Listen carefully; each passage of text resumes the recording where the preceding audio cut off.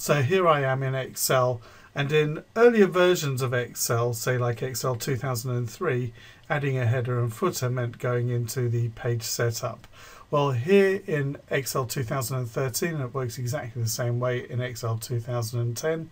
To add a header or footer, you simply click on Insert, and over here on the right hand side of my ribbon, you'll see that it says header and footer. And I just click on that, and you'll see here now it's now got a space for the header and footer.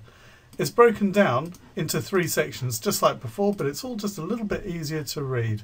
So if on the left hand side here I wanted the current date on my ribbon, I simply click on that, and I could put in, I can just type in at and the current time, and that will bring up the date and time when you go to print.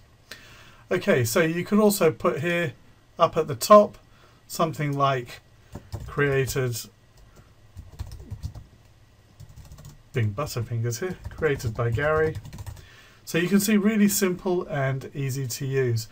You can put something in the middle here if you want. You could just add a picture just by clicking on picture, and then you can choose a file from somewhere on your computer. So I could go from a file, I could add in the Jargon Free logo, and that could go up at the top.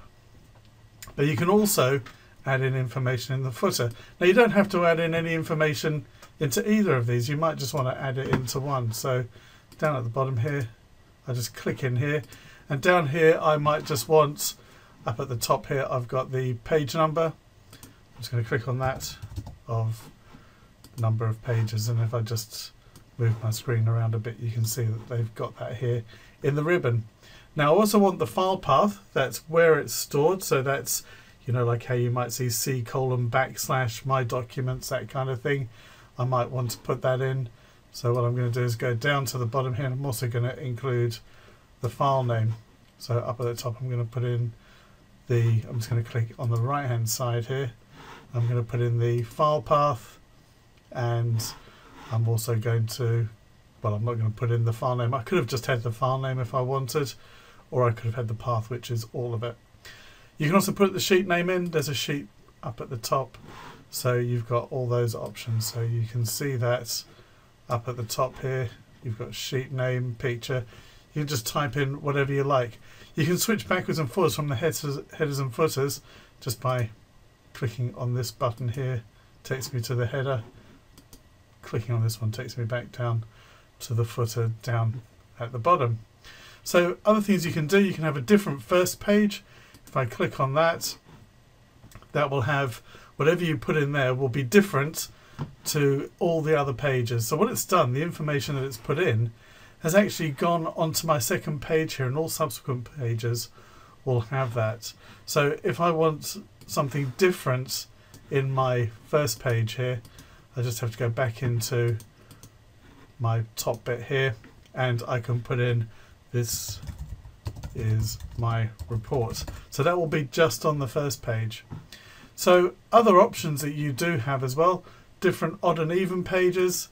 If I click on that, you'll have, on even pages you'll have something different to odd pages, and you just have to put something in onto each one of those. So the one that I did was actually, I'm going to have to actually put some information in here, because that was page number 1 when I then turned it into different odd pages and then had the first page being a bit different as well. It's now actually on page number 3 for me, and you can see it here going across. It's actually giving me a good preview of what's happening. So that's how the headers and footers work. So you can have different first pages, you can with a different header and footer, and you can also have subsequent different ones as well.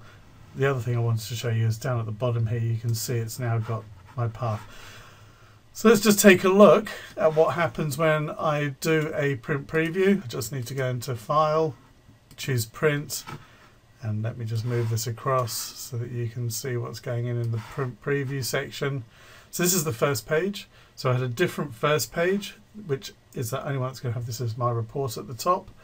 I can now move on to the second page, which is an even page, and I didn't put anything in there. Remember, I could have different even and odd pages, so I could go back and put something in there. But let's just take a look at the third page. So on my odd pages, I can have it the date, the time, created by me, and you'll see here as well it's got page 3 of 3 at the bottom, and also the path name, and also the sheet that I'm on as well. So that is how you can insert headers and footers into Excel 2010 and 2013 with a different first page and also with different odd and even pages as well.